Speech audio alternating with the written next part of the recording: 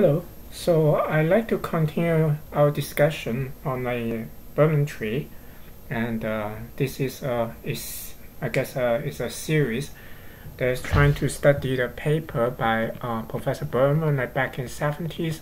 I guess we finally get into the main course.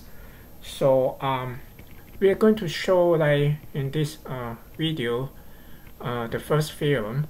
So basically saying that if I have some additive tree metric, so basically I have a tree. Maybe I just sketch a tree first.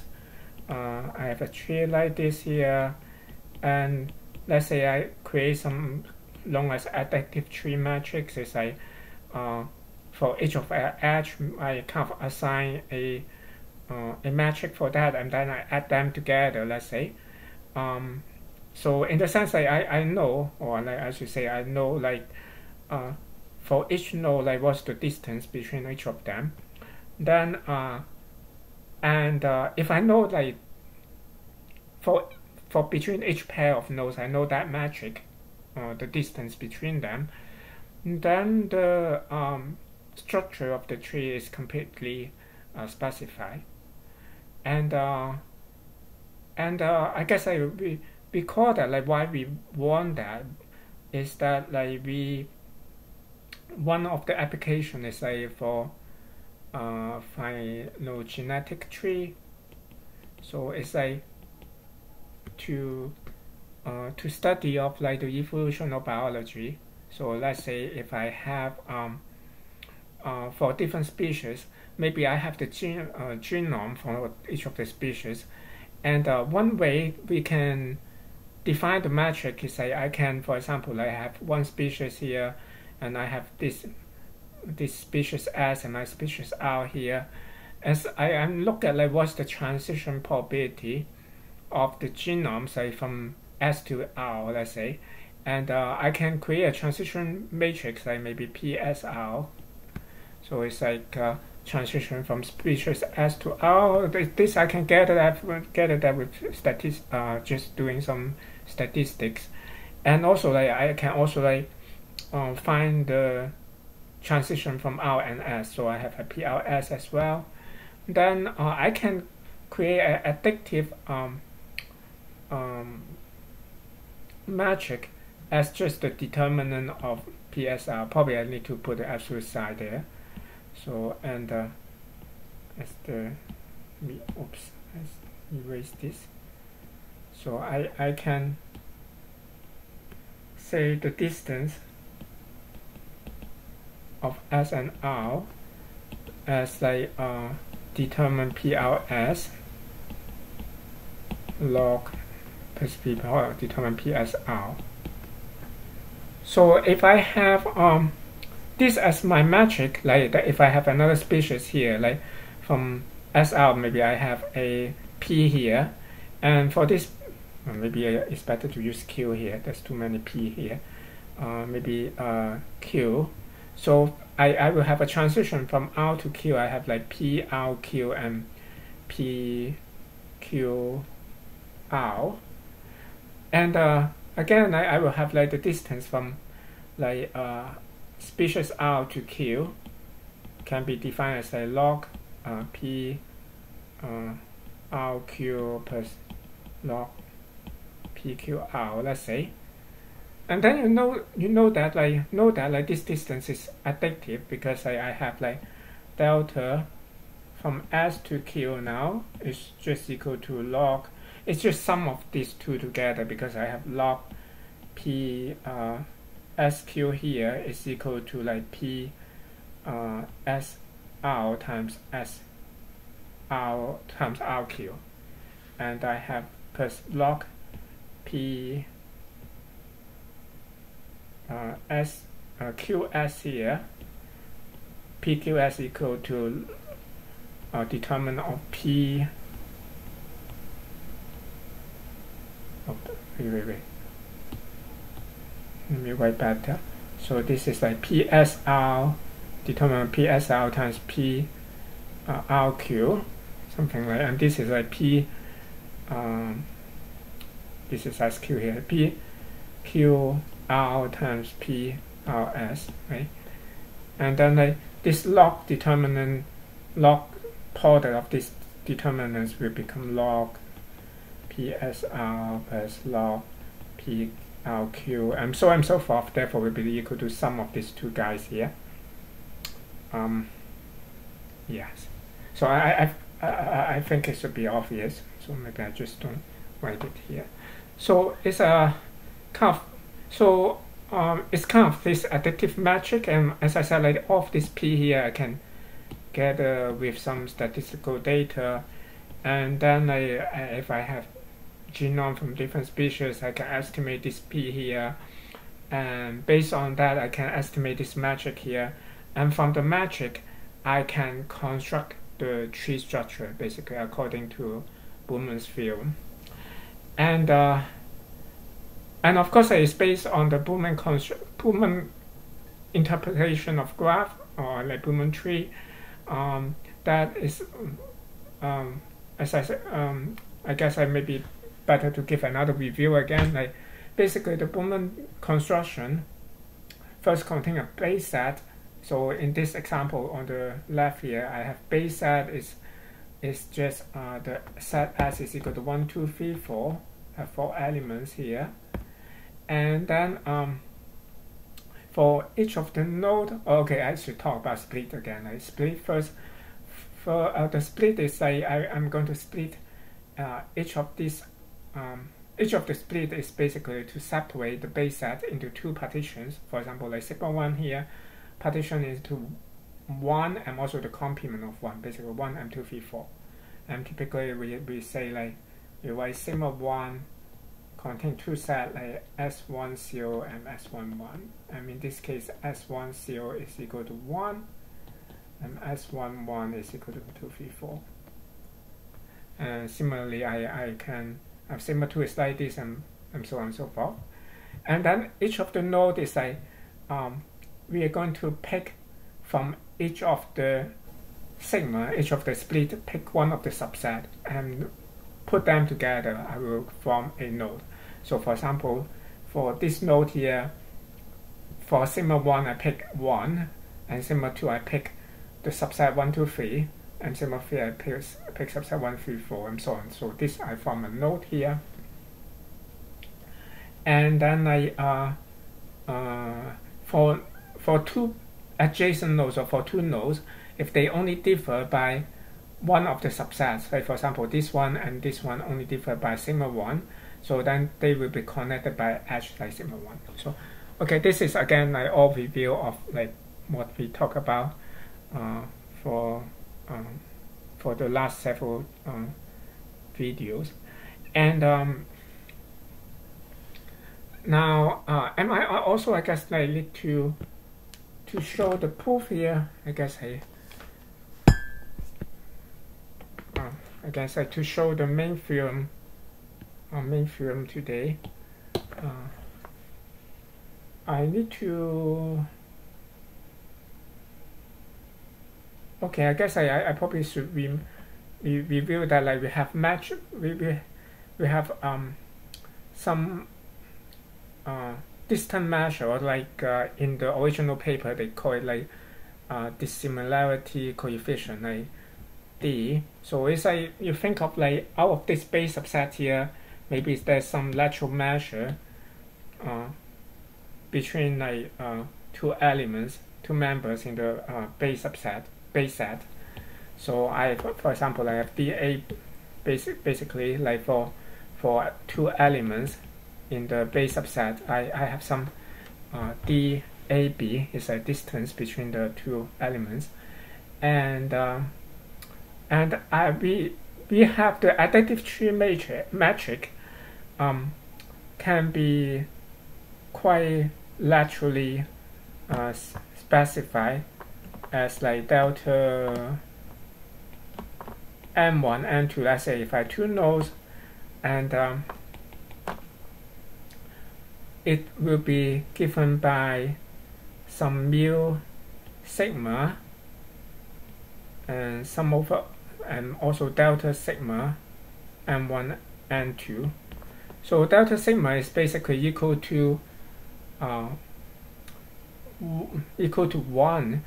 if m1 and m2 have take different subsets from sigma. So for example, if I have m1 is equal to s1 0, s1 0, s2 0, s3 0, and n2 is equal to s1 1, s2 1, and s3 0, then basically delta, then in that case delta sigma 1 will be equal to 1, but delta sigma delta sigma 1 equal to delta sigma 2 is equal to 1 because these two are not the same, but delta sigma 3 is equal to 0. And and actually it's very easy to say, I guess we talk about that in the last couple of videos, that if we consider these two nodes here, and we consider the support of this node, let's say the support contain A and this support contain B. So again, the support will be the intersection of all these subsets inside the node. So support M1 contain A and support N2 include B. Then if I define delta AB as something similar, that mu sigma delta sigma AB. So where this delta here, delta sigma is equal to 1, delta sigma equal to 1 if sigma separate A from B and 0 otherwise. If I have a definition like that, then basically if I have A in support of M1 and B in support of N2, then the distance of M1 and M2 of these two nodes, this additive tree distance between M1 and M2 will be the same as this delta AB. And it's often more convenient to play with delta AB instead of delta M1 and M2. And that's what we are going to do in the following as well. And what else I need to review? I guess and also mu sigma, if I given a D here, there's a lateral way to connect mu sigma with D. Basically, we can select mu sigma as 1/2 minimum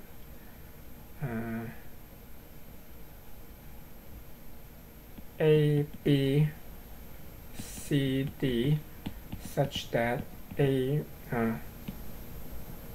sigma separate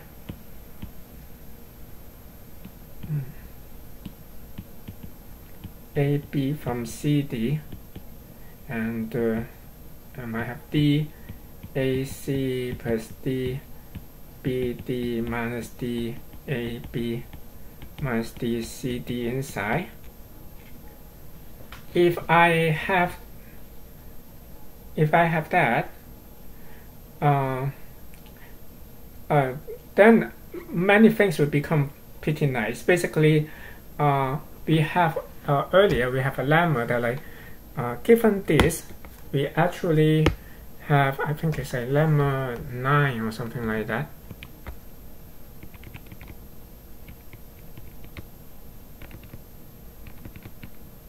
That with this mu sigma, I can think of with this mu sigma here defined this way, then the delta, I will just write delta D here is derived from that distance. Then this delta D here, let's say for any AB, delta D AB will be less than equal to DAB for any A and B in S.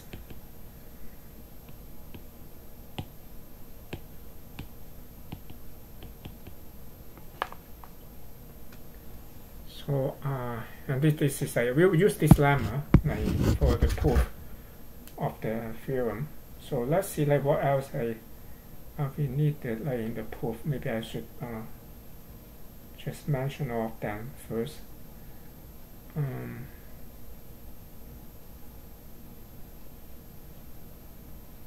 And of course, like this lemma, we have shown that like in one of our earlier videos.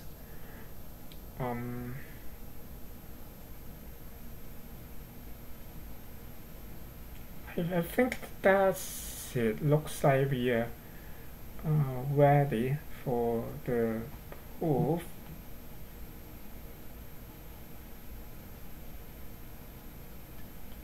Yes, I think so. So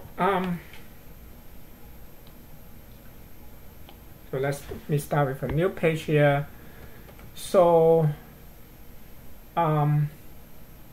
so again, maybe more precisely write down the theorem. So the theorem is basically, the theorem 1 is like if I have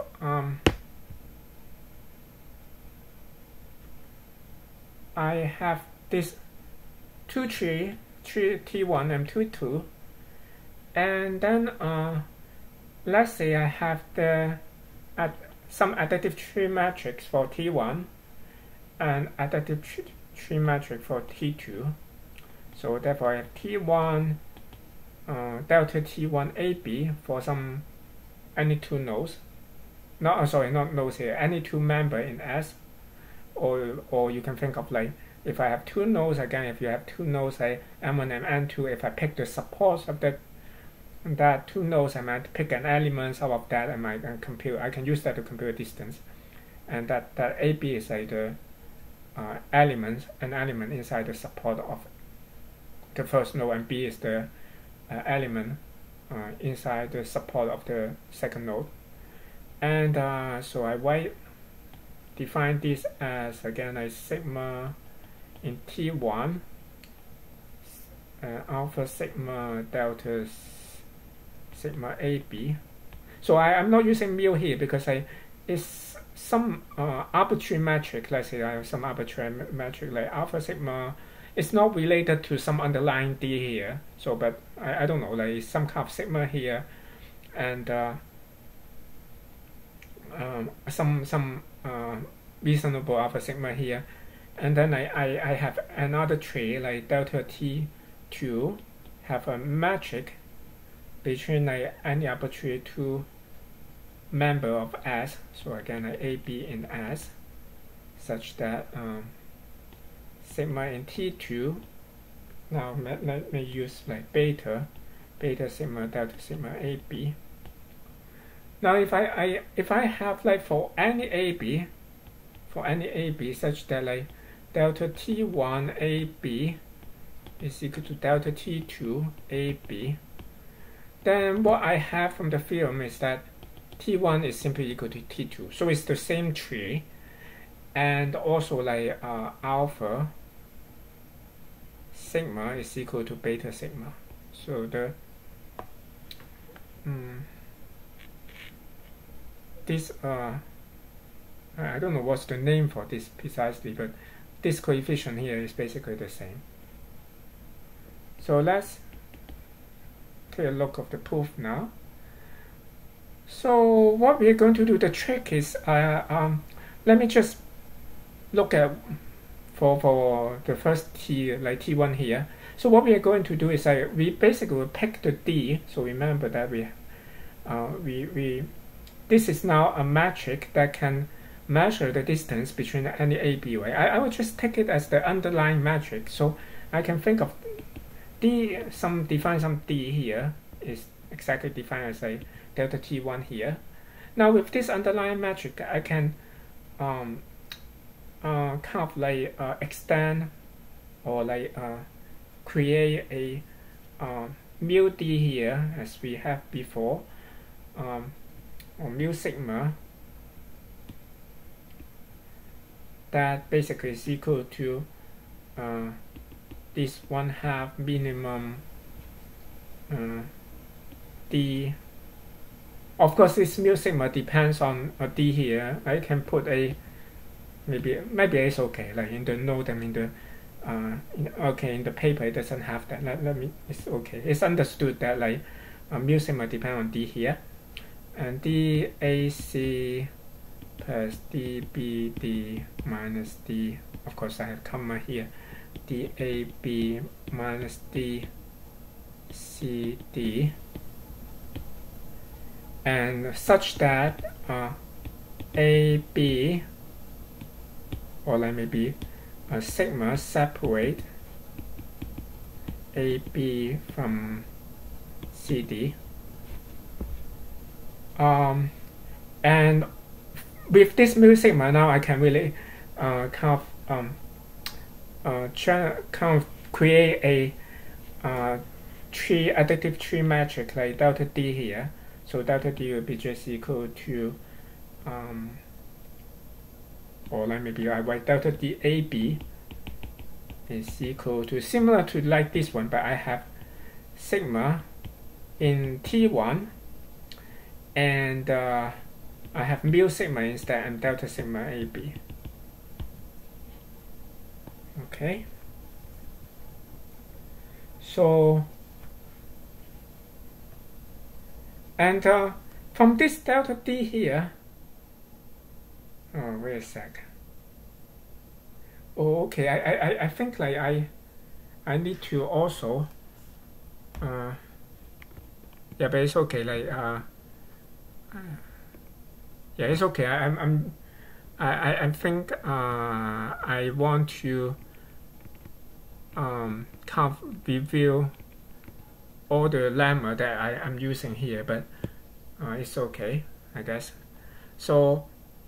And remember that like previously, like in a couple videos before, we also show that like for a construction of sigma like this, like if I have a D, basically like a additive tree matrix kind of extended by a lateral distance D here, then basically we will have the whenever the mu sigma is, if I have like two sigma 1 and sigma 2, let's say two splits here, sigma 1 and sigma 2, and then I will have like these splits are compatible. And let me go back to here. This sigma 1 and sigma 2, let's say if I have two sigma 1 and sigma 2 here, these two splits are compatible if and only if like mu sigma 1 is bigger than 0 and mu sigma 2 is bigger than 0. This is what we show in the past. And basically compatible is just saying that like we need all the sigmas there to be compatible. Otherwise, if they are not compatible, what you construct that won't be a tree. It can be a graph as well.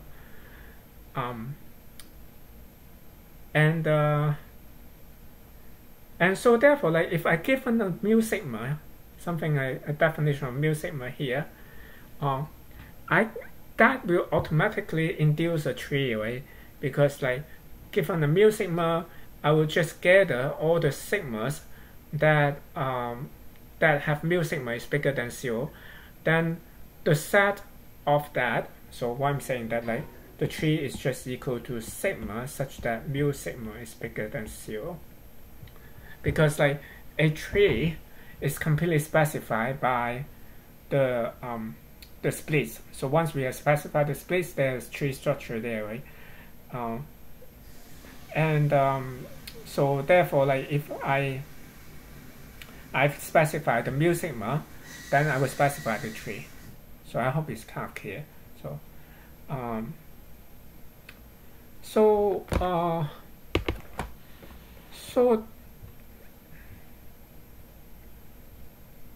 should I write it down? Maybe I should write it down. So I have tree is like that. So therefore, like mu sigma, given mu sigma, a tree is specified.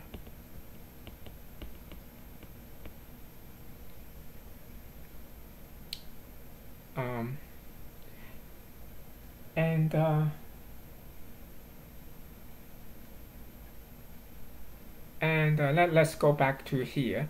So we start from having like defined D as some like delta T1, and then from D here we kind of like create a mu sigma laterally, a lateral mu sigma as the one that we have replaced many times, and then like from that mu sigma we construct a addictive tree metric, and from that addictive tree metric we can specify a tree, and we'll claim that like basically this mu sigma will show that like this mu sigma has to be bigger than like alpha sigma, bigger than or equal to alpha sigma, and note that like because whenever like mu sigma is bigger than 0, then my sigma will be included in the tree.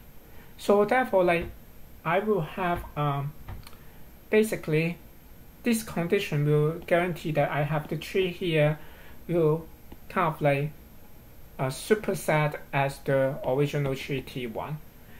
In the sense of a superset, is like it include more splits than T1. So if like I have a split like in T1, the split has to be like in TD as well. And I will claim that like actually this subset has to be cannot be a strict subset. So therefore like instead of like I have TD a superset of T1 etc., I will have TD equal to T1, because like if I have a strict subset, if I have like TD a strict subset of T1, that actually implies that like I have like mu sigma is strictly bigger than alpha D. Alpha sigma, I'm sorry. It's strictly bigger than alpha sigma. What is my hand doing? It's strictly bigger than alpha sigma. So, but if like mu sigma is strictly bigger than alpha sigma, let's see what we have. I have delta D here. Maybe I'll use a different color. Delta D here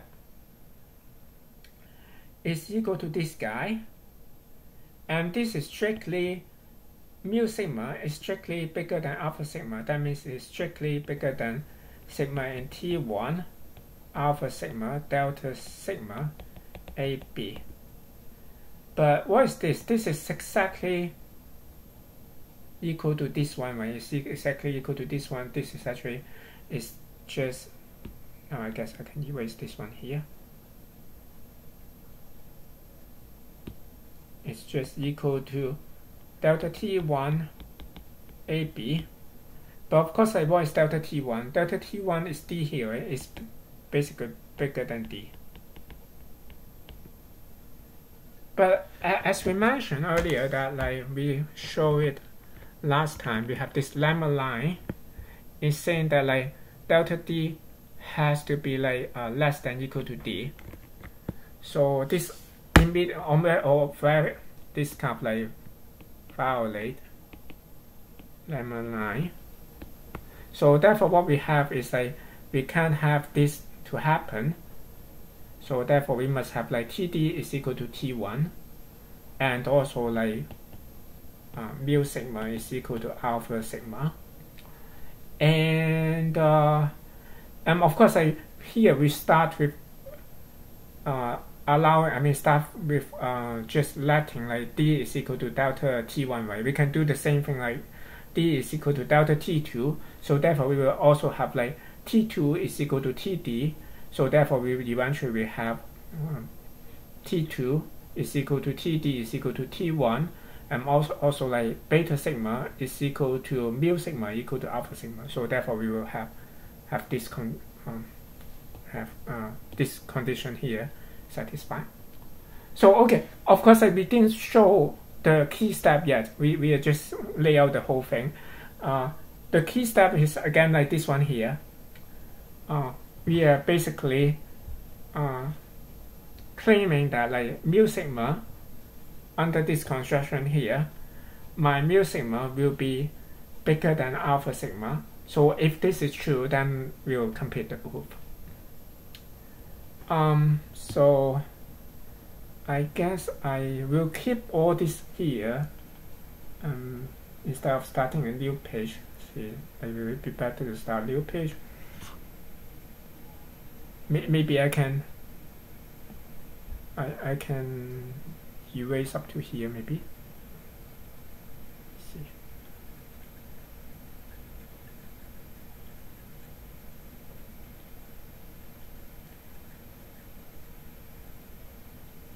So okay, let's start from here again. So we want to show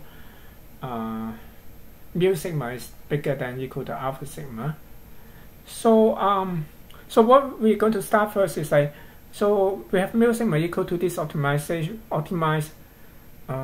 problem. Okay, kind of like pick the ABCD such that like sigma separate this and then minimize this this sum here. So let's say I have like in particular some A, B, and C, D that satisfies that. So now instead of like saying this is the minimum, I would say it's just equal to that. It turns out like this is the A, B, C, D actually satisfy that. So is it fine with that? So I guess so. Now instead of like I just finished the optimization problem, and then like this A, B, C, D is exactly that A, B, C, D that minimize the problem. So therefore I have sigma, mu sigma is equal to this A, B, C, D here. Now note that like for T1, of course like T1 will have a bunch is contained by a bunch of sigmas, right? So T1 is basically is a set of splits, and this set of splits I can partition them into several subsets. So I can partition them into like splits that separate AB from CD, and a set splits that separate A from BCD, and also a set that separate B from ACD, and okay, I guess I don't. This is like C from whatever, C from ABD and ABC and also D. Note that that's all. I don't have something like sigma that separate AC from BD and so on, because note that like sigma that separate AB from CD and sigma that separate AC from BD are not compatible. So they should not be both of them like all these two different kind of splits occur in the same tree. So, and of course I know that already I should be able to find some A, B, C, D that separate I mean some sigma that will separate AB from CD. So therefore like I know that the type I should have is like I have AB will separate from CD, but I don't have like AC separate from BD and so on and so forth. So okay, anyway, this is all 5 sets here. Now what I would define some variables like for convenience. I would call like lambda AB as the sum of all the alpha sigmas in the for the sigma that separate AB from CD. And similarly, I have lambda A is equal to sum of alpha sigma and the sigma that separate A from B, C, D, and so forth. So now then, like if I think of let's see. Then if I think of like DAC, of course, like D itself is equal to delta T1, right? DAC is equal to sum over sigma in T1 alpha sigma and delta sigma AC, right? So it's basically summing over all the sigma that separate A from C. And the alpha sigma separate from A, let's say I have A, B, C, D here. So for lambda AB will be sum over all the alpha sigma that will separate this AB from CD. Maybe I have one of this sigma is separate AB from CD. I have another sigma that separate AB from CD, maybe like that. And all this will separate A from C, right? And also, like if I have like this one actually belong to lambda A, basically all the alpha sigma that separate A from B, C, D, and this one will also separate A from C. So therefore, like as you can see, this sum here therefore should be equal to lambda AB plus lambda A plus lambda C, right? And similarly, I can have DBD is equal to lambda AB. So I will count all that trying to separate B from D. So lambda AB will include those alpha sigma separate B from D, and more for lambda B and plus lambda D. And similarly, I have DAB is equal to now this time I don't have lambda AB because lambda AB will not separate A from B. So I have lambda B and lambda A, and I have DCD is equal to lambda C plus lambda D. So then if I add these two and subtract these two, basically I have lambda DAC plus DBD minus DAB minus DCD. What I get, as you can see, is will be equal to 2 lambda AB, right? This will be equal to 2 lambda AB. Or I can write like lambda AB is equal to 1/2 this thing here. But if I compare this guy here, this is exactly equal to mu sigma, right? So it's just equal to this guy here. So therefore, like, this is just equal to mu sigma. And so therefore, like, what is mu sigma again? Mu sigma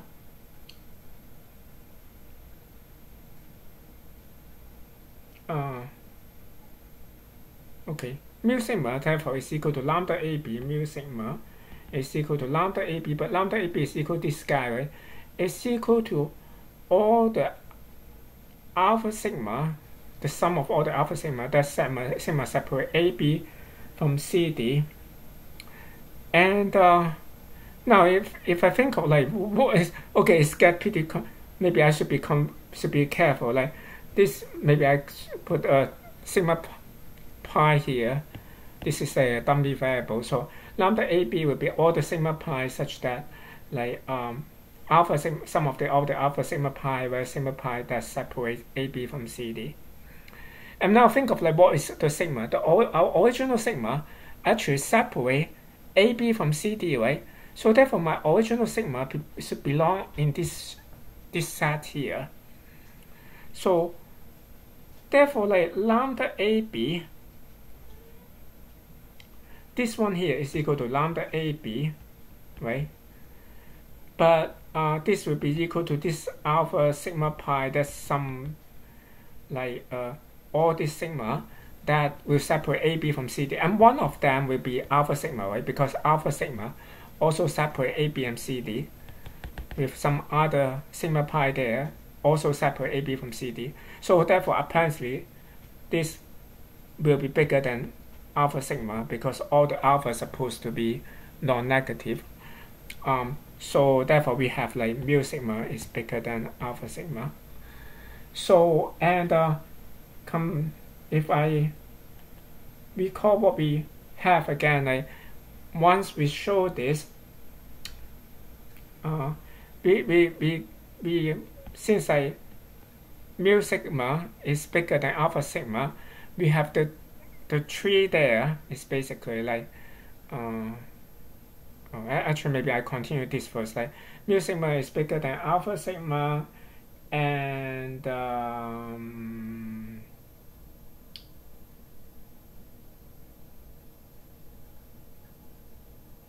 And so therefore, like, let